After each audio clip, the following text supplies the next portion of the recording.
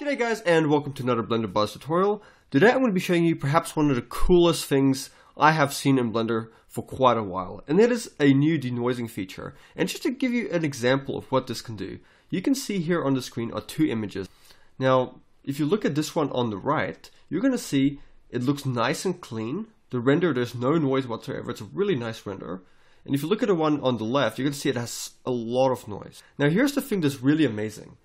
Both of these have the exact same render settings, except for one little difference. One has a new feature enabled in Blender, and one doesn't. So today I'm going to go and show you how to set this up in Blender. In fact, this tutorial is so quick because it is literally so fast to do. So you can see here I have a scene, and this is Blender 2.785. And it's very important that you have Blender 2.785, or otherwise you're probably not going to have this feature, okay?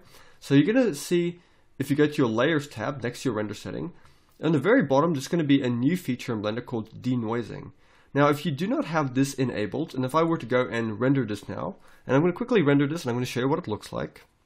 Okay, so here you can see this image is now done rendering, and you can see there's a lot of noise in this image. It's 100 samples, actually it's 120 render samples, and I already decreased some of the bounces and things, and it's still really noisy. And if I were to do an animation with this, it would take forever. I'd have to set this up to like over 1,000 samples to get rid of that noise. Now here is the magic part, and this is the part that's incredibly amazing. So I'm just going to go to slot 2, I'm going to go and enable denoising, and now I'm going to render this again. And watch what happens this time when I'm done. It's going to be about the same render time, and look at the difference. It's going to be amazing. So if even when I press rendering, you're going to notice when it starts rendering, okay, you're going to see it's noisy, but then it does this second step with a second recalculation, and it smooths it out. So you're going to have a look here. If I zoom in, just have a look what happens here. Just give it a second. You're going to notice it just starts becoming nice and denoised. So it can take a little while. So at first it's going to look like it's not working, but as it starts rendering, you're going to notice it just becoming clean. So it's almost like magic. It's really amazing. So when I first saw this, it just absolutely blew me away. So any moment now.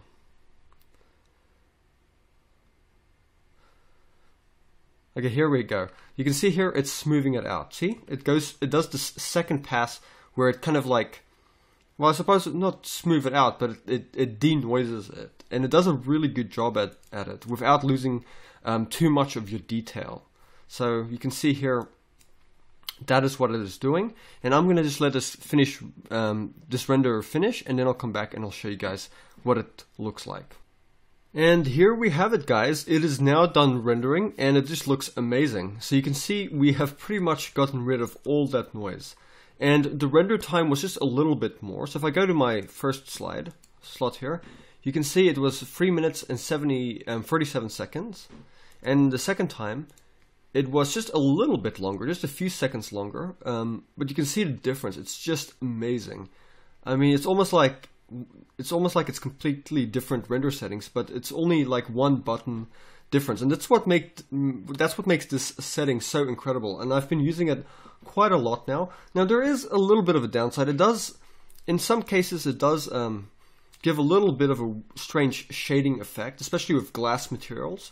But it's not that bad, and it really helps just get rid of that noise and create a nice, crisp, clean looking scene. So I hope you guys liked this tutorial. I know it was a real fast tutorial, but still a lot of tutorials don't have to be really long for you guys to learn anything. Some of them can be really short. And with this one, it's just really straightforward, just a button.